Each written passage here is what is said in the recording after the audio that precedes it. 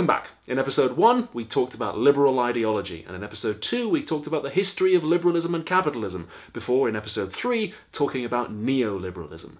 I strongly recommend watching those videos first, as without them, you won't really understand what we're going to be talking about today. In this final part of the series, we're going to be talking about the big problems with liberalism. Teil 1. Die Nazis. The first problem is that once liberalism is established, it has a tendency to slide to the right wing, and it does this for two reasons. Firstly, it places a lot of emphasis on freedom, particularly freedom of speech, and tolerating a diversity of opinions, though as we've seen by now, it does make some exceptions. And that's all cool, and freedom of speech is great. However, that does make liberalism very susceptible to propaganda. Philosophers like John Rawls and Karl Popper did work on this. It's called the paradox of tolerance. What do we do if we want to be tolerant, but somebody is expressing viewpoints that are themselves intolerant, even to the extent that they're incompatible with liberalism? But actually, academic philosophers were beaten to the punch on this question by actual fascists. Nazi philosopher Carl Schmitt realized that in a liberal society like interwar Germany, the Nazis could disguise their propaganda as just another political viewpoint, and so demand that their viewpoint be heard.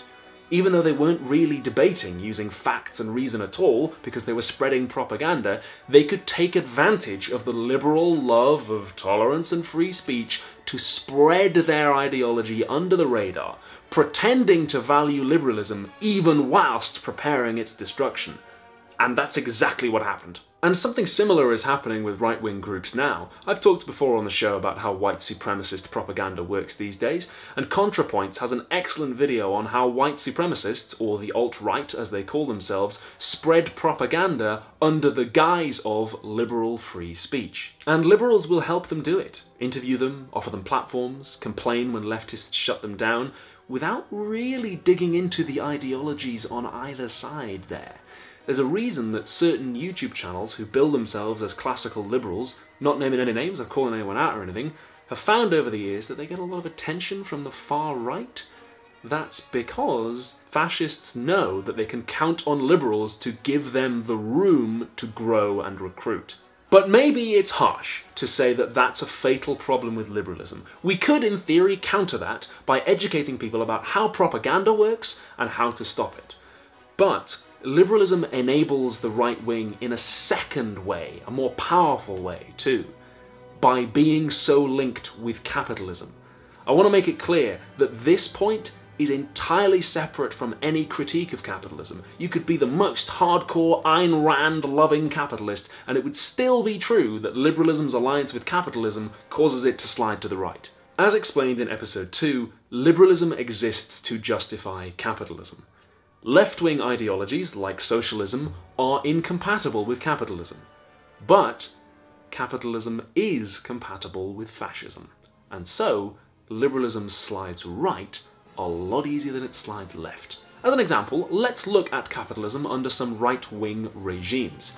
Ever hear of Zyklon B, the gas that was used in the gas chambers in the Holocaust?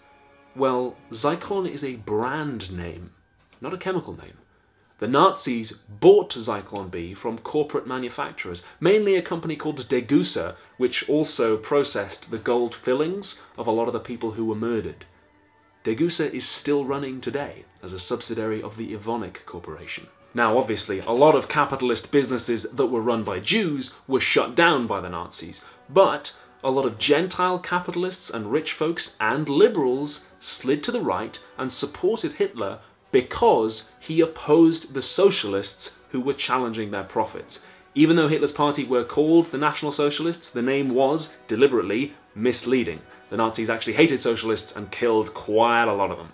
As another example, in the USA in the 60s, Black Panthers like Kwame Ture noticed that a lot of American white liberals were willing to go to bat for racial segregation, Despite their apparent commitment to freedom, Turé's diagnosis was that white American liberals got economic stability from the status quo, and so they were more likely to side with white supremacist capitalists than they were with a black socialist like MLK. And another example, Ronald Reagan, to name just one US president, provided military and financial aid to Guatemalan governments that were routinely murdering civilians in their thousands because those governments presented themselves as anti-communist, against the far left. We're still seeing this today in the resistance a lot of liberals have to even mildly socialist politicians like Bernie Sanders and Jeremy Corbyn, versus the apparent willingness of the US Republican Party and British Conservative Party, who are still liberal with a capital L, to be soft on white supremacists and form coalitions with anti-LGBT, anti-women's rights creationists. This happens because liberalism supports capitalism, and capitalism goes where the money is. Part 2. Rational self-interest. The second problem with liberalism is that it's wrong about how human beings make decisions. Liberalism, especially neoliberalism, likes to imagine that human beings are individual, rational decision makers. There's the focus on individualism, which we talked about in episode 1, and also this idea that the best outcome will happen if everybody pursues their own rational self-interest. That idea goes all the way back to Adam Smith, and is key to the way that liberals imagine people navigate the free markets that they support. Again, there are two problems with this. The first is that the model of the rational, self-interested decision-maker is too reductionist. Even if Adam Smith was right that the best result would happen if everyone did that, the point is kind of moot because people don't make decisions like that. You can read all sorts of psychology and economics books that'll show you this. In fact, I've listed a couple I recommend in the description. At the very least, it's not as simple as hardcore liberalism presumes it is. Second, yes, people can make decisions, but the focus on individual decision-making ignores any kind of systemic analysis. One of the best examples I've ever seen on this comes from Helen Sugar, who talks about the way we decide what to eat. Yes, individuals make decisions, but the options from which we can choose are often shaped by forces well beyond individual control. For instance, lobbying. In the USA, government subsidies for crops like corn mean that a lot of cheap, unhealthy oils and sugars enter the food supply, and attempts to change that have to confront the fact that big corn, as funny a phrase as that is a powerful lobby with a lot of influence over government policy. So if we're talking about things like obesity, which Sugar is, the individualistic focus of liberalism is gonna stop us from understanding it. Food isn't the only topic where this happens. Maybe you can think of some others. Часть третья. Проблема капитализма. The final problem is one that I'm only going to touch on briefly, and it's that liberalism supports capitalism. In fact, as we saw in episode 2, liberalism assumes capitalism, or at least it always has done. So if there are problems with capitalism, liberalism is going to be supporting and propping up those problems. Now, this is not the place for a sustained critique of capitalism. In fact, I've kind of done that series already. And to be fair, a lot of capitalists don't have a problem with capitalism. Not everyone thinks it's bad. And, since liberalism exists to justify it, a lot of liberals don't have an explicit problem with it either. But a lot of liberals are aware that capitalist energy production is rapidly destroying the planet, and that the poverty capitalism enforces isn't really necessary.